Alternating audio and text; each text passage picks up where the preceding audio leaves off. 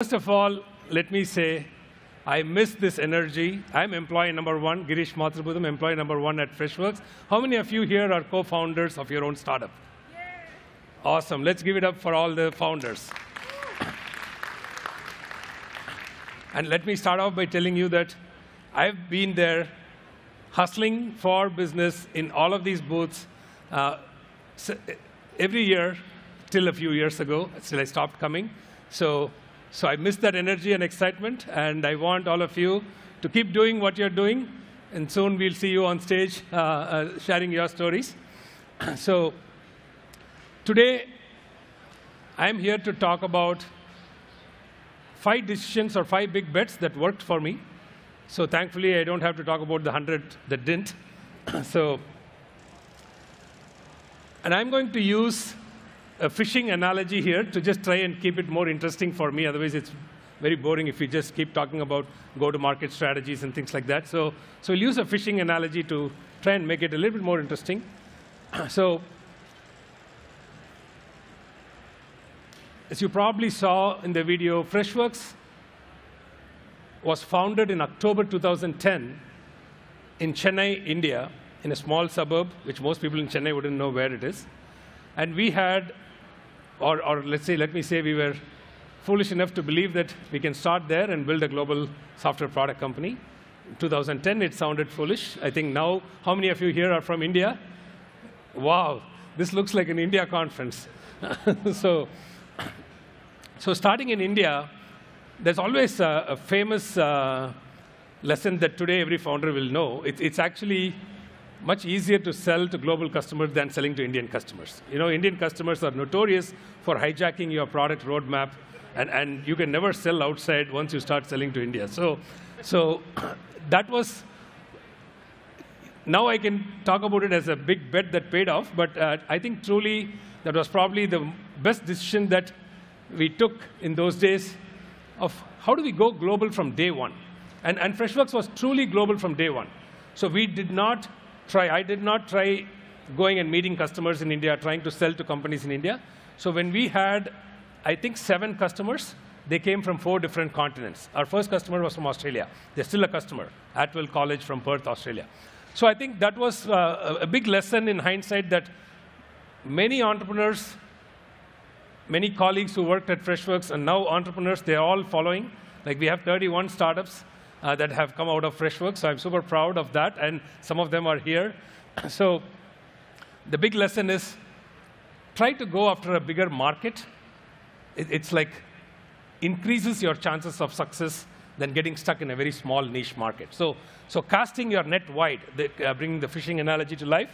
So we were betting on inbound and product-led growth before product-led growth became a term.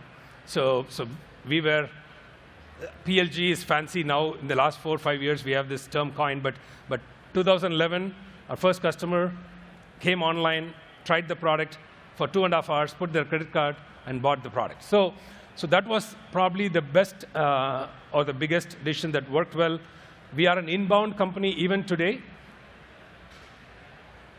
We have 40% of our revenue is completely SMB customers, 100% inbound. We also have inbound feeding mid-market customers, but this was really what worked for us. But I would like to share some stories around this. So you can see a picture of my family. OK, I was a little bit, I don't recognize the guy over there, but so let's say things have changed for good now. So this is 2011. The story I want to tell you is how we won the Microsoft BizSpark India Startup Challenge. So I shared a personal story. As a startup founder, you want to break the rules. So instead of showing the product and the demo, I actually talked about what entrepreneurship, how it changes lives. And in my previous job, I had a bigger car, and I had to buy a small hatchback after starting a company and bootstrapping it. And my kids don't understand the difference between working a corporate life versus being an entrepreneur at that time. So they were quite sad that they couldn't sleep in the back seat of the car, and I was sharing that story along with the product. And so we ended up winning the Microsoft BizSpark Challenge, and it was $40,000 first prize at that time, no equity, no safe note, free cash from Microsoft. That was the oxygen supply for Freshworks in the early days. So I'll tell you, the total capital in the company at that time was $85,000. So this is almost 50% of our capital coming in from Microsoft. But what did I do? I did not add it into the kitty and try to extend the runway. In the next 2 months, I ended up spending $45,000, figuring out all the online channels to see which ones will scale for us, because I had made the decision to be going global and going inbound. So ended up spending all the money on Google AdWords, some of it in Google AdWords, very expensive when you're very early stage, you know that, even more expensive now. Like tried LinkedIn ads, even more expensive than Google AdWords. Figured out a lot of channels, smaller channels that wouldn't scale, but still was giving us leads for much lower rates.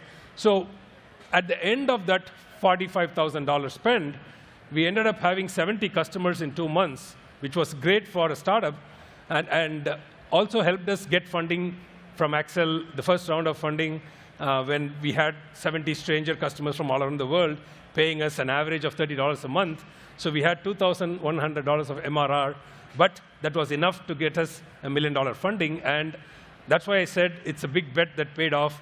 The decision to go global, the decision to splurge the entire $40,000 and some more in 2 months to get those customers. Not super efficient at that time, but I think overall it played out well. So that's the story I wanted to share about betting on inbound, casting your net wide, go for a larger market. OK, the second bet is around hiring. Now, a lot of you are sitting here, so San Francisco is probably at least used to be before COVID, the place for SaaS talent. What do you do when you start a company in a city like Chennai in 2010, 2011, and you're trying to hire people? There is literally very little experience, been there, done that talent, and the willingness to join a startup that's probably just raised $1 million. Like, it wasn't very easy. It wasn't easy, or we just couldn't find the talent, right? So I think that's where the bet was on.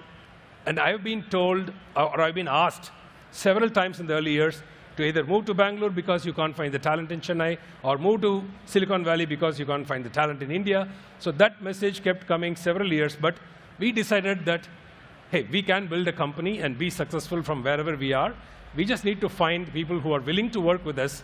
And so the bet was on hiring younger talent with a learning mindset. And I'll tell you, I'll share the secret sauce of our hiring. I don't know how many of you are aware of the book called First Break All the Rules by Marcus Bingham. So what I learned from that book is about the difference between skills, knowledge, and talent. So skills are easily teachable. Knowledge is something where factual knowledge is, again, easily teachable or learnable. Experiential knowledge comes from, of course, experience. But talent is what you're naturally born with. And so we decided to bet on the inherent talent in employees, even if they did not have the experience. So I'll give you an example. And you have to understand this with context. So in India, pretty much everybody finishes engineering and then figures out what to do with life. And many of them, 70% would be computer science engineering. And then they'll put up their hands and say, I want to do sales, I want to do marketing. So that is the social structure of India, right? So if I want to hire customer support, I could be hiring a biomechanical engineer, but I would check for empathy, detail orientation, patience. So those are the skills with which I would hire somebody in customer support. If I'm hiring somebody in pre-sales, I would actually look at, hey, do they have the ability to think on their feet? Can they adjust their level based on the audience skill level? You can be talking to a power user, or you can be talking to a layman user. Can you teach something? So these are some of my interview hacks. So the entire bet was really based on like what I learned from that book. You can't put in what God intentionally left out. So ignore the educational background, especially in India, where everybody's a computer science engineer. So ignore their experience sometimes, because they may not be in the right job right now. So, but focus on what they're truly good at. If you're hiring a salesperson, I should enjoy having a conversation with you. Think about it. When did you last buy something from someone? Like, you enjoy the conversation with the salesperson. Can they talk about any topic? So we went to the basics of betting on the core skills of the talent and our core skills of people, and then unlocking that talent. I can actually name examples from in the audience, but I won't. I'll actually show you. By the way, I'll also tell you that when we were, before I talk about this candidate, I'll tell you our programming language was Ruby on Rails. Till employee number 69, we did not hire a single programmer who actually knew Ruby on Rails. We hired great programmers and figured out that, OK, they can learn Ruby on Rails and then contribute. So I'm not making this up. So this is from LinkedIn, a screenshot that I picked last week. So this is an ex-employee called Sairam. So he, see here? OK. So the first marketing job that I had posted on LinkedIn for Freshworks, so I got 85 applications. I had people who had worked for 8 years in marketing in India, not in software. So I had experienced people with 3-4 years. And he was a fresher, just out of college, finished his MBA. And I was looking, I had asked everybody to send in writing samples. Because sitting in Chennai with an inbound model, product marketing is all about content. Right? You have to do SEO, you have to do website content. So I was looking for a really good content writer who can write engaging content. So of the 85 resumes or applications that I got, like his was the best blog. He had a blog. He had sent a blog link. I saw deeply engaging stories, random people coming and commenting. So that is how we gave the job to him. And you can see he's had a very successful marketing career over the years, twice at Freshworks. So, and this is, I think it's especially useful for many of you here. You have to accept the fact that when you're a young startup, you may not be able to attract all the talent that you want. And also, today it's cool to work in a startup. 2010 in India, 2011, it wasn't cool. People weren't rushing to join a startup, right? So you have to learn how to work within the constraints that you have. And so this ended up to be like really, really great. We found an amazing team where people were happy to come in and learn on the job, but also contribute and grow. So, OK, big bet 3. See, a lot of times when people look at Freshworks, they don't really understand what is the true differentiation of Freshworks. So our business model of going global, going inbound from India, spending a lot of money on online marketing and online acquisition, but actually servicing all of those leads from a low-cost location like India, very low. Our sales, if you look at our early years, our sales cost would be like 20% of the CAC. Marketing would be 80%. I haven't seen that anywhere else in the world, right? So that was truly the differentiator, and we knew that I'd always wanted to build a multi-product company. I'd actually booked 40 domains starting with Fresh in 2010. So now I had to convince our investors to let me build the second product. And we actually built our second product when Freshdesk, our first product, was not even $1 million in revenue. Because we had conviction in the model, we're going after a large market, we are going inbound, and we are able to close deals from Chennai. So we said, OK, we also saw that, I'll probably show you the product evolution journey. So Freshdesk was the first product we launched in 2011. What I saw, even as early as 2012, was 1 out of every 4 or 5 customers of Freshdesk was actually using Freshdesk as an internal employee help desk. And like I knew how to build an employee support system because I built 4 help desks in the past. So instead of taking the same product and putting a marketing website saying, hey, you can use Freshdesk for IT support, like some of our competitors do that. So we actually purpose-built an ITSM product today. So this second product, Freshservice, which we launched in 2014, today is north of $260 million ARR. I can tell the numbers because I was at an investor day today morning, so it's public information. So also, along the years, what we noticed was, hey, some of our customers, like we saw customers using or asking us for like chat, or they wanted to support customers on modern messaging channels or cloud telephony. So we added chat and Fresh Chat and Fresh Caller as modern messaging and cloud telephony. In 2016, we actually unveiled our Customer 360 vision because we saw that, hey, we were struggling ourselves with sales tools, a marketing tool, and a support tool that our own we were using Freshdesk, but data was siloed. So we thought, hey, there has to be a better way. So we thought, OK, how can we have a single record for the customer? So we then launched Fresh Sales in 2016, Fresh Marketer in 2017, and our Freddy AI. So I'll talk about that in a bit. We launched in 2018. So as of last month, August 2023, we launched the Freshworks Customer Service Suite, which is an omni-channel customer service suite helping businesses, B2C companies, engage with their customers on like Instagram or Apple Business Chat. Today, businesses want to have conversations with their customer. So the reason I'm showing you all of this is, as a founder, you have to be planning ahead. The work that you do in product today is going to help you in revenue 2-3 years down the line. And especially once you have product market fit in the first product, when the revenue is coming in, that's when you will have the time to actually invest in the second product. If you don't do that, let's say like last year or this year, the macro gets tough and investors are asking you to cut down the spend, you may not be able to invest in your second product at that point of time. So while your sales team is thinking 1 quarter ahead or about this quarter, you should also worry about that as a founder. But at some point of time, at least once every quarter, you have to be asking, hey, how am I going to? You have to assume that, OK, if things go well, if you're successful, how does the company look like 3 months down the line, 3 years down the line, 2 years down the line? So you have to be planning for revenue that's going to come 2 years down the line. So that is something that we have always done, thinking ahead of building multiple products. That's serving us well now. Our second product is actually the fastest growing product now, better than our first flagship, larger product. OK, so this is not a big bet. This is a lesson.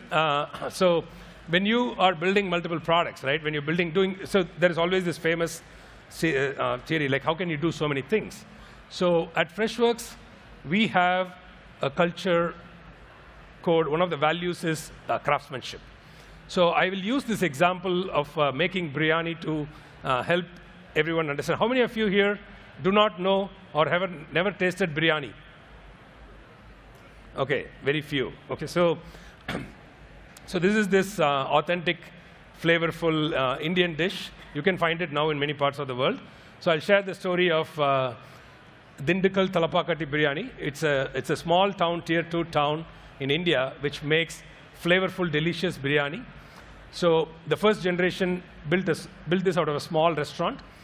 Many people who are traveling along that city would take detours to go in, have lunch there, and then go, because the food was so amazing. The biryani was awesome. And the second generation is now actually building a business on this biryani. So they have now, I think, 25, 30 stores. They have one in Milpitas as well, and definitely, I think, in New York and Singapore. So, but you have to, and of course, when you're building a business, you have to take care of all the metrics, like single store profitability, average selling price per table or per person, all of that. But you have to understand that the foundation of the business is in the biryani. The day the biryani loses its original recipe or flavor, the business will collapse. Why am I saying this now? As founders, we need to understand that all the metrics that we talk about in our to our board or to our investors, so they're all important for leadership. They're important for the board. But you cannot push down the metrics to the people.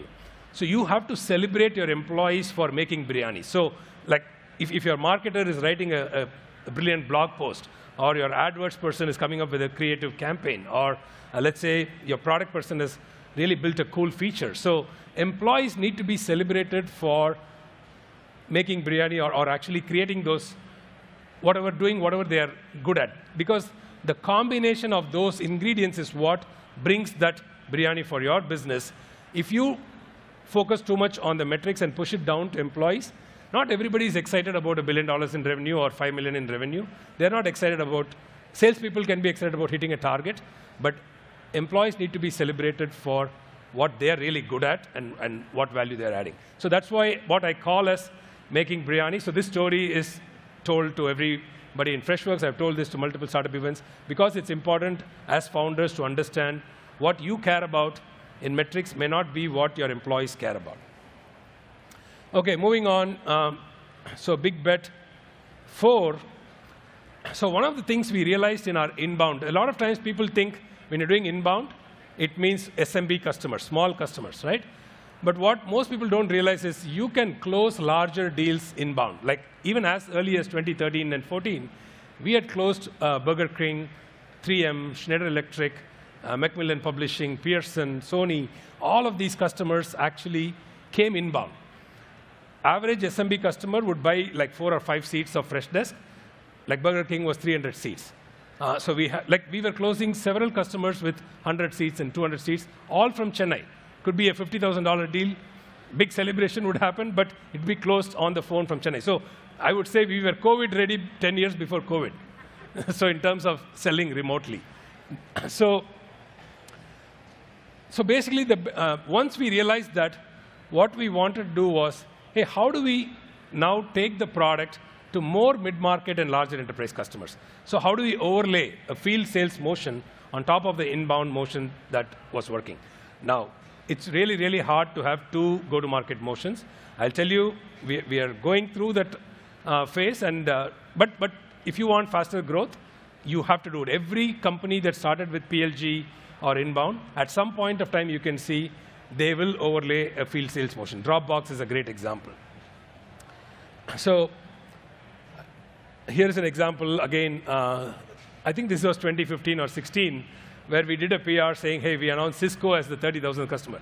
But you have to understand, inbound, it was not an enterprise license across Cisco. It was one team in Cisco coming and buying for them. But it still helped us. Like when Procter & Gamble saw this, they came to us and said, hey, we saw that Cisco is using your products, so we would like to come and evaluate, right? So I think it's important to understand the power of inbound. It's not just about SMB customers. And now we decided, OK, our product is working well in these larger companies. And many times, what starts out as a 25-seat, 50-seat, 100-seat deal would expand to several hundred seats. So, and that is still ongoing even as we speak now, right? So that's when we decided, OK, why don't we go and overlay this field sales motion and go after larger customers? So today, 60% of our revenue for Freshworks comes from mid-market, what we call as mid-market and enterprise companies, which is companies from 250 to 5,000 and 5,000 and above is enterprise. OK, one more lesson before we go to the big bet again, right? So especially I'm saying this after overlaying the field sales motion is because, see, as a founder, when your teams or employees are coming and talking to you, you have to learn the kaleidoscope lesson. What I mean by that is, hey, there are so many different lenses. And you should be aware of these lenses through which people speak, because you have to understand where they're coming from. Like I'll give you a very famous story which will illustrate the point. I once had my sales leader, a field sales leader, come and tell me that, gee, we have to stop these day passes. We used to have a concept of a day pass where people, instead of buying a named user license for a month, they could buy a flexible day pass, which means you can come and access the product for a day. So we had that for seasonal users or for managers who wanted to come and take a look at a report or things like that. So it was a feature that customers loved, and they were buying day passes as and when they needed it. And they could buy like 100, 200 day passes and use it like Skype credit or Skype. So one day I had my head of sales come and say, we need to stop these day passes. It's actually, customers are abusing it. And we have to push people to name license. Now, when your head of sales is saying something like this, you immediately start up a team, right? So I had a program started where we had engineers, data analysts, everybody looking at all the data, looking at which customers were abusing it, how much revenue would we lose if we were going to do a day pass, how can we make up for that revenue.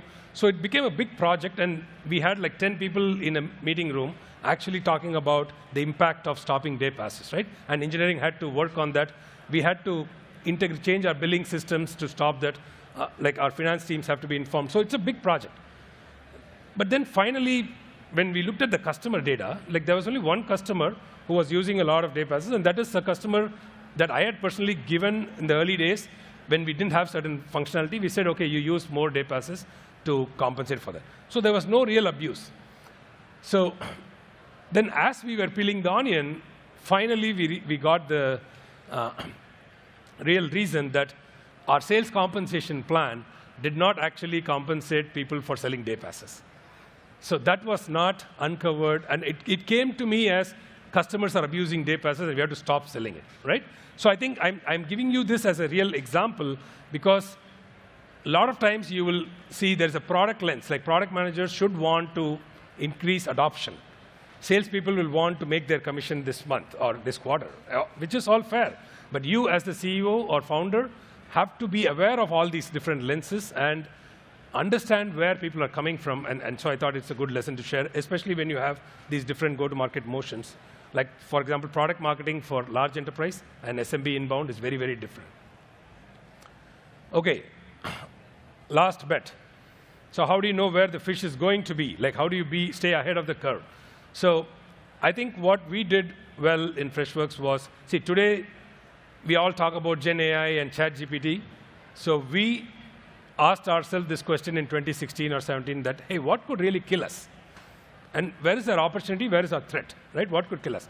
So clearly, AI was the biggest threat that we were not looking at any of our competition that's going to crush us. So we didn't find a threat in our competition. So, but AI was the threat. So we invested early. We launched our Freddy AI in 2018.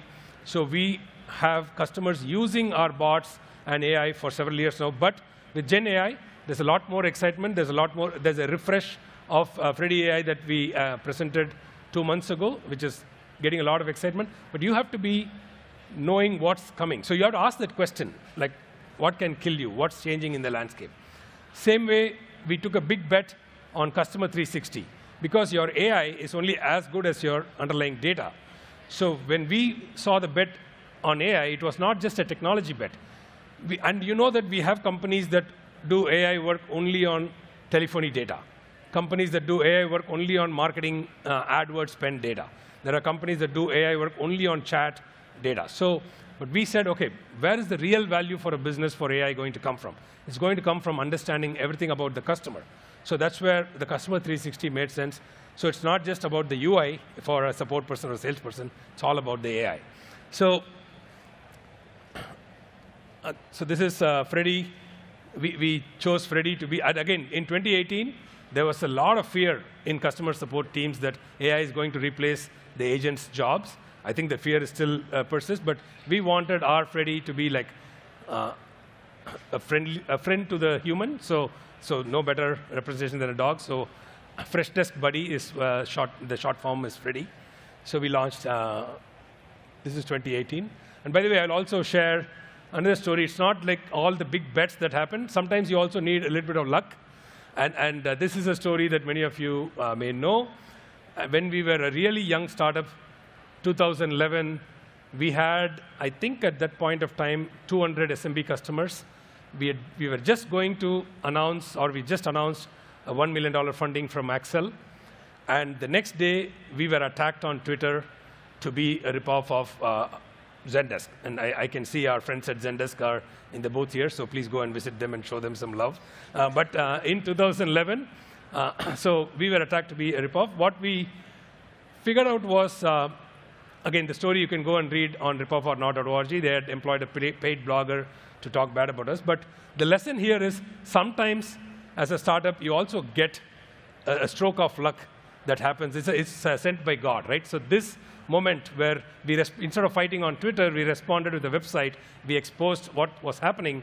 And the whole internet community, we were on Hacker News for 30 hours as the top post, and for 3 days on the top page. The entire community supported us, and from that point onwards, like, Freshdesk was the alternative to Zendesk, and the entire PR, thank you. So that's where I would say, if you're a small startup, don't worry. It's not about the size of the dog in the fight. It's about the fight in the dog. So if all publicity is good publicity, you have to set yourself up in the minds of customers as who are you fighting against, right? So I think that is a story and a lesson that I want to share. And with that, I think I'll just summarize quickly, and then we can move on to Q&A. So these are the 5 big bets that worked for Freshworks. We went after a large market, casting our net wide, going global, betting on inbound. Our hiring strategy focused on hiring young people with a learning mindset, but mapping their core talent to whatever job that they would be doing. We went multi-product early on. When things were good, that's the time to go multi-product. So we overlaid a field sales motion because we saw that our product was working well in larger companies, so we can go and acquire more larger companies. And then also staying ahead, thinking about what would be the next big opportunity or what could kill you, and being ready for that. So when a ChatGPT moment happens, you're ready to take advantage of that. So with that, I would like to say thank you.